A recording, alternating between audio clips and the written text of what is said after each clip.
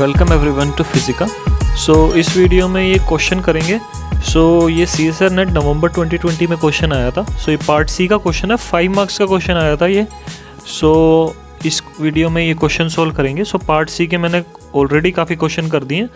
30 question total आए थे, ये 24th क्वेश्चन है। बाकी क्वेश्चन आप मेरे चैनल पे देख सकते हैं। एंड पार्ट बी के भी ऑल 25 क्वेश्चन जो भी आए थे वो सारे सोल्व कर दिए हैं। एंड पार्ट ए के 20 क्वेश्चन जो थे वो भी सारे सोल्व कर दिए हैं। एंड प्रीवियस ईयर भी जो भी हैं आप वो सारे चैनल पे देख सकते हैं। And please do like subscribe this channel and दूसरों से भी सब्सक्राइब करवाओ। एंड बहुत मेहनत लगती है इस वीडियो में बनाने में, ऐसी वीडियोस बनाने में। Please do subscribe this channel. 24th question था the energy density I of a black body radiation. ये ब्लैक बॉडी रेडिएशन से आया था, एक्चुअली क्वांटम मैकेनिक्स का क्वेश्चन है ये। बट अगर आपको थोड़ा सा आइडिया भी नहीं है अगर क्वांटम मैकेनिक्स का, जब भी आप ये कर सकते हो, ठीक है। तो ऐसा क्वेश्चन था ये। Energy density I of a black body radiation at temperature T is given by planks distribution function. ये आपने पढ़ा होगा, ये प्लैंक्स डिस्ट्रीब्यूशन फंक्शन है। ये एनर्जी डेंसिटी का फॉर्मूला है इन टर्म्स ऑफ, ये फ्रीक्वेंसी की टर्म्स में है और एक वेवलेंथ की टर्म्स में भी होता है। आपको वो दोनों पता होने चाहिए, लेकिन इन्होंने यहाँ पे दे ही दिया है फ्रीक्वेंसी की टर्म में, ठीक है। ये एनर्जी डेंसिटी का फंक्शन दे रखा है where new is the frequency. The function I nu versus T for two different temperature T1 and T2 are shown as below। क्योंकि ये जो I nu T है ये फंक्शन होता है टेम्परेचर एंड फ्रीक्वेंसी का। जब आप कर्व ड्रॉ करते हो एनर्जी डेंसिटी वर्सेस फ्रीक्वेंसी का या फिर वर्सेस वेवलेंथ का, आपको इसी टाइप का कुछ कर्व दिखाई देता है, ठीक है। इसी टाइप का कर्व दिखाई देता है एट अ कांस्टेंट टेम्परेचर से T1 टेम्परेचर पे अगर आप देखते हो। लेकिन अगर आप टेम्परेचर इंक्रीज कर देते हो, दूसरे टेम्परेचर पे देखते हो, ये तो खाली फंक्शन हो गया जो भी मैंने बनाया, ये तो खाली फंक्शन हो गया फ्रीक्वेंसी का at some constant temperature T1। और अगर टेम्परेचर इंक्रीज करते हो और उस पर फ्रीक्वेंसी के साथ उसका वेरिएशन देखते हो तो कुछ इस टाइप का मिलेगा एट T2, ठीक है। T2 is greater than T1, T2 is greater than T1, ठीक है। आपको अलग अलग टेम्परेचर पे अलग अलग कर्व मिलेंगे। लाइक अगर लोअर टेम्परेचर पे जाओगे तो कुछ इस टाइप का कर्व मिलेगा, ठीक है। तो अलग अलग टेम्परेचर पे टेम्परेचर डिपेंडेंट होता है ये, बस मैं यही बताना चाहता हूँ और यही इन्होंने यहाँ पे दे रखा है। If the two curves coincides when I VT into new A, new ए के साथ जब मल्टीप्लाई कर देते हैं and is plotted against new B by T, then the values of A and B are. हमने क्या किया, अब एक अलग प्लॉट, अलग ग्राफ बनाया हमने क्या किया, ये जो वाई एक्सिस पे था आई न्यू वर्सेस टी, इसको हमने मल्टीप्लाई कर दिया new raise to power A. And जो नीचे था न्यू, उसको हमने क्या करा, पहले तो उसे रेज कर दिया बी रेज टू पावर से और फिर टेम्परेचर से डिवाइड कर दिया। अब जो कर्व आ रहा है, अब इसने बोला कि टू कर्व्स कोइंसाइड कर रहे हैं, मतलब दोनों जो T1 और T2 के हैं, एज्यूम कर रहा हूँ मैं कि कुछ इस टाइप का कर्व आएगा, ठीक है। तो किसी भी टाइप का आ सकता है, मैं बस एज्यूम कर रहा हूँ कि इस टाइप का कर्व आता है, ठीक है। एंड दिस इसने बोला है कि दोनों टेम्परेचर के लिए सेम कर्व आता है, मतलब ये कर्व T1 के भी वैलिड है और T2 के लिए भी वैलिड है, ठीक है, या फिर किसी और टेम्परेचर के लिए। T1 एंड T2 कोई भी हो सकते हैं, मतलब कोई भी टेम्परेचर के लिए वैलिड है। It's a constant for temperature. ये कांस्टेंट है for any temperature T। It does not depend upon T now अब हम क्या करेंगे, लेट सपोज ये जो हमें ग्राफ दे रखा था इसमें हम 2 पॉइंट लेते हैं। लेट से ये 1 point, this is second point, ठीक है।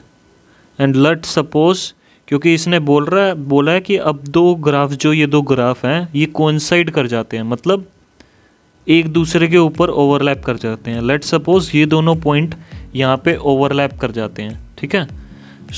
यहाँ पे इसकी वैल्यू होगी I2, इसकी I1, इसकी ये न्यू1, इसकी ये न्यू2।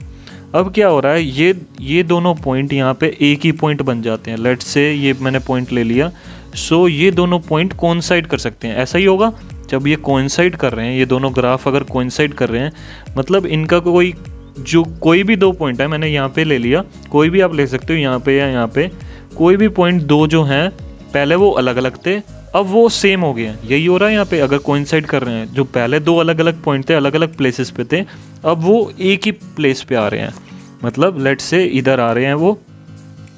सो क्या होगा, अब ये दोनों पॉइंट की जो x और y वैल्यू है, अब दोनों की वैल्यू सेम है। सेम मतलब अगर मैं खाली x एक्सिस का देखूं, अगर x एक्सिस का देखूं तो फर्स्ट पॉइंट के लिए इसकी वैल्यू पहले क्या थी, अगर x एक्सिस में देखूं, सो x एक्सिस में है न्यू बी बाय टी, और फर्स्ट पॉइंट के लिए क्या हो जाएगी वैल्यू, अगर फर्स्ट पॉइंट के लिए यहाँ पे वैल्यू लिखूं, so new one raise to power b bye T one, that will be equal to new to raise to power b by t2। ठीक है, फर्स्ट पॉइंट के लिए भी ये होगी, सेकंड पॉइंट के लिए भी ये होगी। ठीक है, यहाँ से आप देख सकते हो, तो फर्स्ट पॉइंट के लिए और सेकंड पॉइंट के लिए मैंने दोनों के लिए वैल्यू लिख दिया, and that must be equal, क्योंकि ये कोइंसाइड कर रहा है तो दोनों की x वैल्यू सेम हो जाएगी। सो x वैल्यू सेम होगी, मतलब ये कंडीशन आ गई। एंड अब हम क्या कर सकते हैं, अब हमें पता है कि c is equal to new lambda होता है, अब लामडा की फॉर्म में इसे ले जाएंगे, एंड न्यू होता है c बाय लामडा। सो c बाय लामडा यहाँ पे पुट करते हैं, सो c bye lambda raise to power b bye t1, so lambda 1 हो जाएगा यहाँ पे, एंड c तो कांस्टेंट ही है, and c bye lambda 2 raise to power b that will buy t2, and यहाँ से c raise to power b तो cancel हो जाएगा, नीचे बच जाएगा lambda 1 raise to power b into t1, और c raise to power b lambda 2 raise to power b into t2, and यहाँ से c raise to power b cancel हो गया, एंड हमें मिल गया lambda 1 raise to power b into t1 that will be equal to lambda 2 raise to power b into t2, and that is a constant, क्योंकि ये valid है किसी भी temperature के लिए। ठीक है, हमें एक ही दे रखा है, दो टेम्परेचर के लिए देख रखा है, अगर ये कर्व कोइंसाइड कर रहे हैं मतलब t1 एंड t2 कोई भी वैल्यूज हो सकती हैं, तो this is constant for any temperature. So any temperature मतलब ये क्वांटिटी कांस्टेंट है, मतलब lambda raise to power b into T ये कांस्टेंट दे रखा है। एंड आपने ये पढ़ा होगा, ये तो बहुत ही सिंपल लॉ है, क्वांटम मैकेनिक्स में आपने पढ़ा होगा, lambda m into T is a constant, this is veins displacement law, veins displacement law. इस पे क्वेश्चन भी आते हैं हर बारी, क्वांटम मैकेनिक्स से क्वेश्चन भी आता है, इसमें बहुत इजी क्वेश्चन आते हैं, सिर्फ एक वैल्यू अननोन कर देता है, दूसरी वैल्यू दे देता है, तो आप उससे सोल्व कर लेते हो। तो वही इसने थोड़ा घुमा के दे दिया है यहाँ पे। सो अगर ये हमें लॉ पता है कि lambda into T is a constant होता है, सो मतलब लामडा की वैल्यू 1, जो बी की वैल्यू है वो 1 ही है, यहाँ पे बी की वैल्यू 1 होगी जब ही लामडा इंटू टी कॉन्स्टेंट आएगा। ठीक है, so this is always constant, ये हमें पता ही है ऑलवेज कॉन्स्टेंट होता है, सो मतलब बी की वैल्यू 1 आ गई।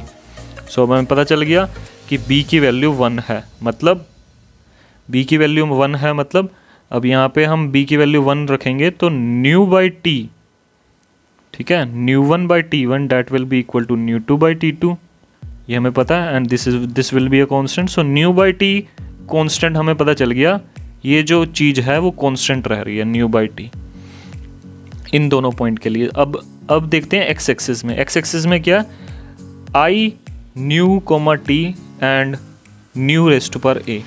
सो अब इन दोनों को इक्वेट करते हैं। सो वाई एक्सिस के लिए अब मैं लिख रहा हूँ, सो वाई एक्सिस के लिए भी ये दोनों पॉइंट क्योंकि सेम प्लेस पे है, सो वाई एक्सिस भी इनका सेम रहेगा दोनों पॉइंट का। सो दोनों पॉइंट के लिए लिखता हूँ I1 into new 1 raise to power A that will be equal to I2 new 2 raise to power ए। ठीक है, आई यहाँ पे I1 अगर मैं पूरा लिखूँ, I1 is a function of new 1 and T1 and I2 is a function of new 2 and T2। सो अब हम इसे क्या करेंगे, इक्वेट कर देंगे कांस्टेंट के इक्वल। मतलब क्या है इसका, I into new raise to power a constant दे रखा है। ठीक है, ये हमें पता चल गया, I into new raise to power ए हमें कांस्टेंट दे रखा है। अब क्या करेंगे, हमें जो इक्वेशन दे रखी थी I न्यू वर्सेस T, जो एनर्जी डेंसिटी की इक्वेशन थी वो दे रखी थी 8 pi nu cube H bye C cube E raise to power H new by के टी माइनस 1, यही इक्वेशन दे रखी थी। अगर आप यहाँ पे देखो ये इक्वेशन दे रखी थी। ठीक है, मैंने न्यू को मल्टीप्लाई कर दिया, न्यू क्यूब हो गया, सो हमारे पास ये इक्वेशन आ गई।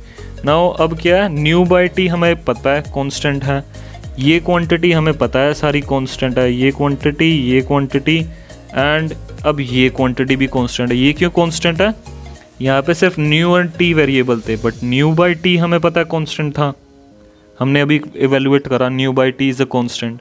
सो अगर न्यू बाई टी कांस्टेंट है मतलब ये पूरी क्वांटिटी कांस्टेंट है, मतलब आई न्यू इंटू टी एक कांस्टेंट है, कांस्टेंट मैं ए ले लेता हूँ, इंटू न्यू रेस्ट पर न्यू की क्यूब, न्यू रेस्ट पर 3।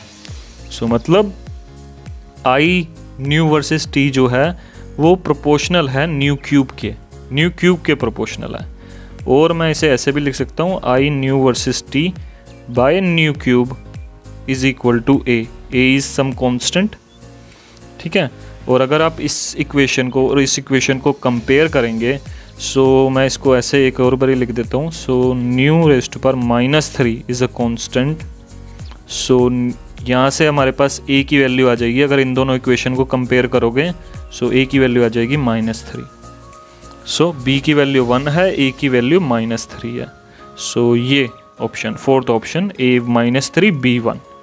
सो बहुत इजी क्वेश्चन था, बस आपको थोड़ा देखना था कि कैसे कैसे इवेलुएट करो। पहले ये पॉइंट ले लो, फिर ये पॉइंट ले लो, लेकिन आपको जब इक्वेट करोगे ये थोड़ी सी इक्वेशन ये यूज़ करनी है, एक c is equal to new lambda use करना है और एक वेन्स डिस्प्लेसमेंट लॉ यूज़ करना है। सो ये थोड़ा जनरल एप्टीट्यूड टाइप क्वेश्चन था, ज़्यादा फिजिक्स इसमें कोई भी यूज़ नहीं हो रही थी, डायरेक्ट हो रहा था कोई question. Okay, so thank you.